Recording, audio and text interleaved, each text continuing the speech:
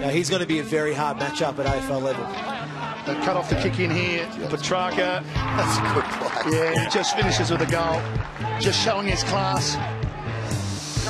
Kick it, yeah, went with the head first, so no free kick. Petracca, there's that strength that we talk about, and he extracts and goes. And he's forced to kick it under pressure, but Petracca again with another good strong mark. Inside midfielder who can push down forward and have an impact on the scoreboard as well.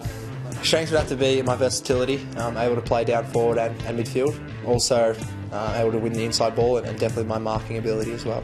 I feel as that definitely comes from my basketball background. Obviously, you're always having a basketball in your hand as a point guard, so just always having that ball in your hand always correlates to football, I guess.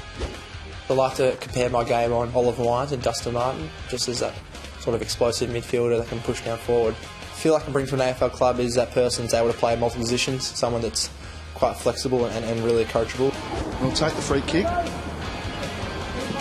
Oh, there's Petracca. Well done by Walsh. Through some traffic once, twice. But reading it well was Petracca. Now he's got a runner in Bray Short. South Australia gets some numbers there, but it was the right decision. Just kick it to your best player. My national champs were really good. I thought I had a really consistent 6 weeks and was able to push through the midfield and prove to recruiters that I could play in the midfield as well.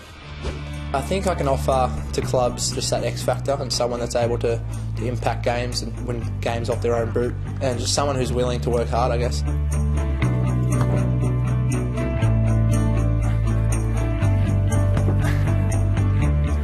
My personality would be definitely outgoing, someone who likes to have a good time, and you could say a bit annoying if you spend quite a lot with me, but yeah, I'm always open for fun.